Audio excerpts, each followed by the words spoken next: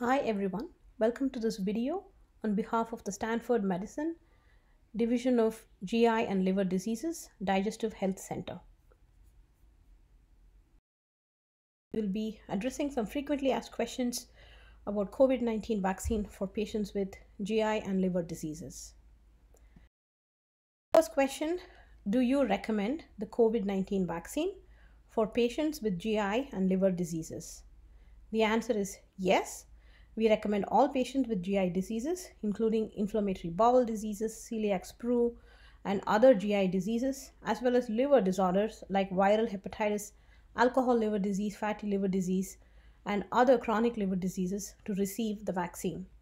Patients with cirrhosis, in addition to those on the liver transplant waiting list, and patients who have already received the liver transplantation are also recommended to receive the vaccine, as are individuals who are receiving therapy for inflammatory bowel disease. Question: is the vaccine effective in patients with GI and liver diseases? The answer is yes.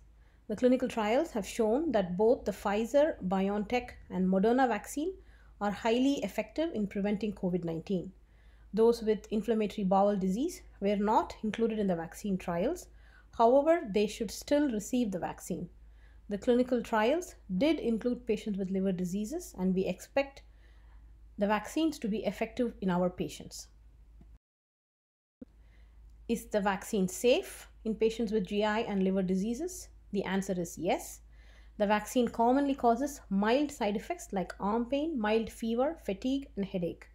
Severe side effects are rare.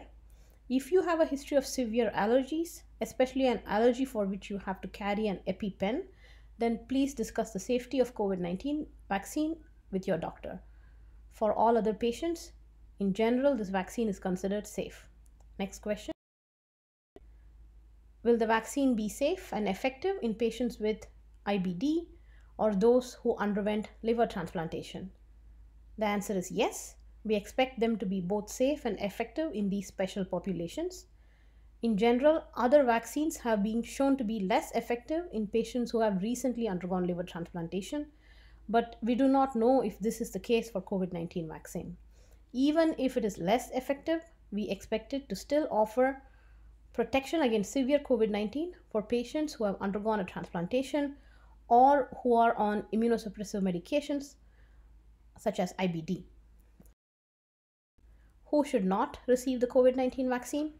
According to the CDC, these patients should not receive either the Pfizer-BioNTech or Moderna COVID-19 vaccine. Number 1, immediate or severe allergic reaction after a previous dose of mRNA COVID vaccine or any of its components, including polyethylene glycol or PEG. Number 2, immediate allergic reaction of any severity to polysorbate due to potential cross-reactive hypersensitivity with the vaccine ingredient PEG. Slide, which of the two vaccines should I take?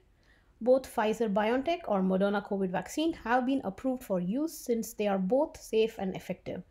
So please take whichever vaccine is offered to you. Leave it here, a list of our answers for frequently asked questions for COVID-19 vaccine in patients with GI and liver diseases. Thank you.